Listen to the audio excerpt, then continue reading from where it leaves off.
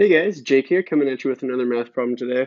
Here's the problem I'm going to be showing you today, kind of carrying on with the theme of, absolute and local maximum and minimum values of a function. I'm going to show you an example of how to find the absolute maximum and absolute minimum values of this function here, f of x equals x minus ln of x, on the closed interval 1/2 to 2. So this kind of builds off of the extreme value theorem that I talked about a couple days ago, and I'll link to that video up here if you want to check that out. But basically, we have a function that is continuous on this entire closed interval, 1/2 to 2. So we know that an absolute maximum and an absolute minimum must exist on this function within this closed interval here.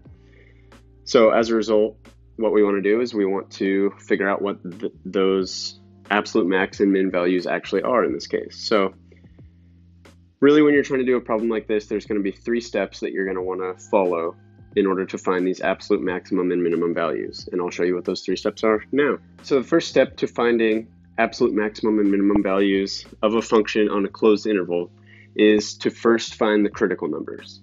So the first thing we need to do is find f prime of x, and we're going to use this to find our critical numbers.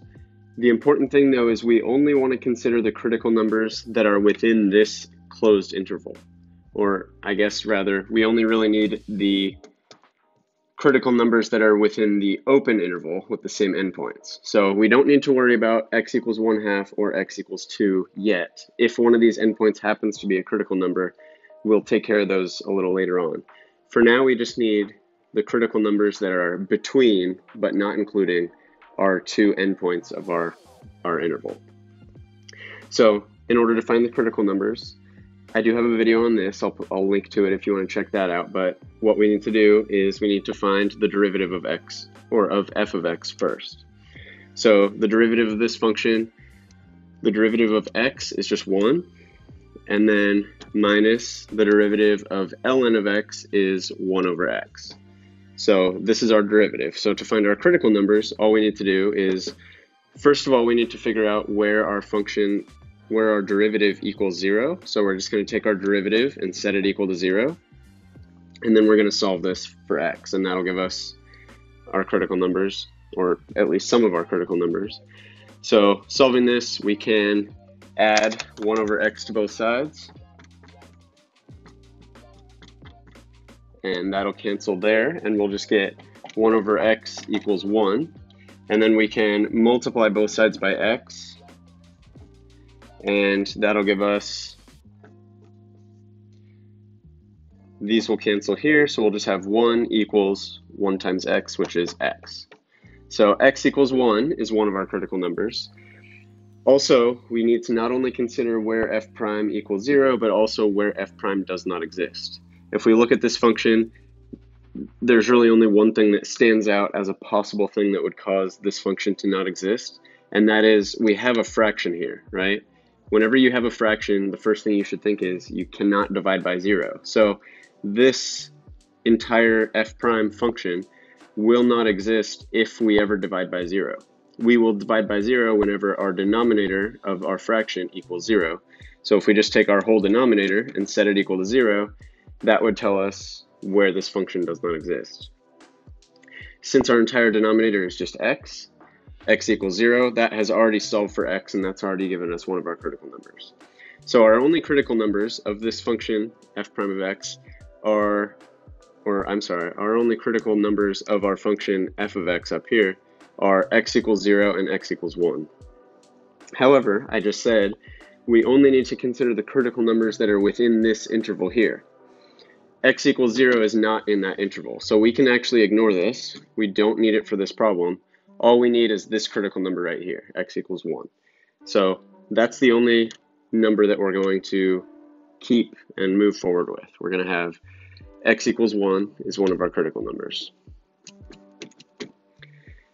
Now, the second step we can go on to, now that we've found all of our critical numbers within that interval, that's the whole first step. So now, what we need to do in the second step is we need to add basically just the endpoints of our closed interval. So the second step is just going to give us also x equals 1/2 and x equals 2. We also need to consider these as possible places where our absolute max and min values occur. So the second step is always just going to give us these two extra critical values to consider. So now, after the first two steps, we have three possible x values where our absolute max and min values might occur on this function within this closed interval. So now, our third step is to take all three of these possible critical numbers, 1/2, 1, and 2, and we're going to plug all three of those critical values into our function and figure out which one is the highest and which one is the lowest. So really, all that means is we're going to our original function. We don't need to worry about our derivative anymore. We only need the original. And we're going to plug in these three values. So we're going to plug in 1/2, we're going to plug in 1, and we're going to plug in 2.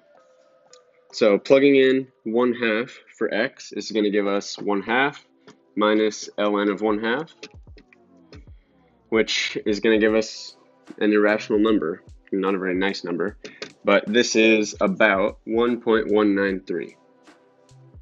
Now we can go to our next one. Really, the only way to do this, unfortunately, is by plugging it into a calculator. So that's really all you have to do there. For f of 1, we're going to just replace our x with 1. 1 minus ln of 1. ln of 1 is actually 0, so we won't need a calculator for this one. We're just going to get 1 minus 0, which is 1. And then for f of 2, we're going to get 2 minus ln of 2, which, again, plugging that into a calculator is going to give us about 1.307. So now these are our possible maximum and minimum values. We can see this is the biggest, so this is going to be our absolute maximum on this closed interval. And we can see that this is the smallest, so this is going to be our absolute minimum within that closed value.